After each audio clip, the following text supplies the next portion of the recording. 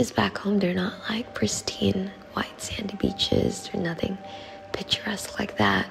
I remember that in low tides it would be very easygoing, and you know, tides were low, and you know, people would be singing karaoke in the background, and you know, it was all la-di-da. You could stay up there from 9 to 5 and nothing would happen. But then there are some days when the ocean would literally show you how terrifying it can be. Masculine as much as it can be feminine. There's that power to it that is, when faced in front of it as a 10-year-old and seeing how it can literally envelop you in any second now, can make you feel rather reverent and nothing much else except,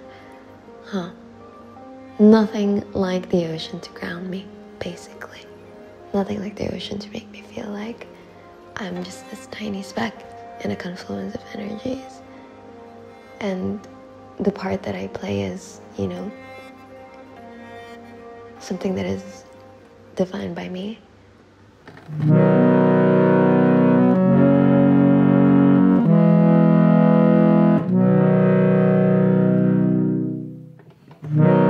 We shape a shape that's still shaping.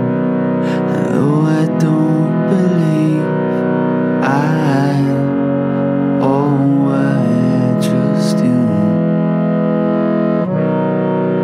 We're building a home that's building a home, just as dust